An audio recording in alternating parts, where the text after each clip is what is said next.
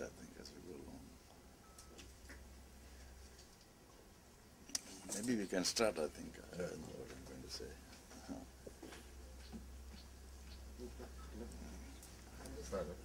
Yeah, at the era, the glitches in the election results during the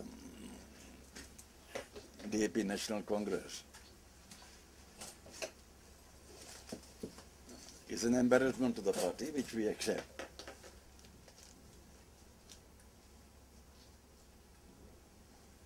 But what must be made clear is that it is a bona fide error,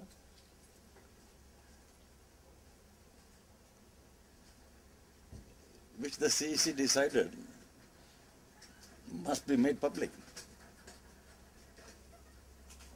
And on that the CEC was unanimous. There is no question of in any way any member saying that we keep it away from the public. Mr. Karpal, do you consider to recount all the votes that all the votes are made? No, I don't think that arises in a sort of a recount of all the votes. It was only this which requires to be addressed, and we have addressed it. So Mr. Karpal, how would you comment, people claim that it is a way of the party to bring in Malay candidates? No, not at all, not at all. I don't think that is it. I think it's not and because of the criticism against the DAP, for no Malay candidate having been elected, and for the reason that we are doing this. Not at all. That is not the reason.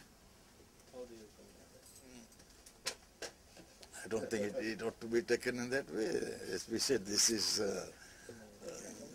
just one of those things. It's an error which has been corrected. So what's the problem?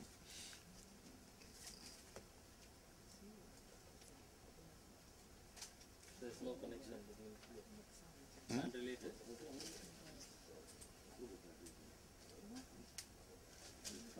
Well, you can say that.